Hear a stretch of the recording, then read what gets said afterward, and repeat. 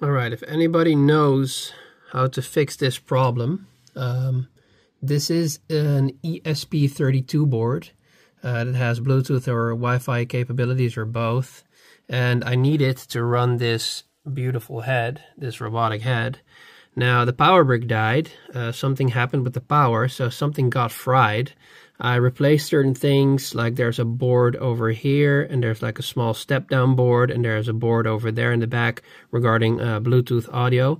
That all seems to work. I can also go into the program of that board and see that the servos work. However, the eyes will not go up and down, left and right. All the other servos seems to work. So I would think that regarding the eyes would be something in the software or something being controlled by this Wi-Fi board, as this Wi-Fi board needs to connect with an app on your phone or on your tablet to make her move and talk and whatever.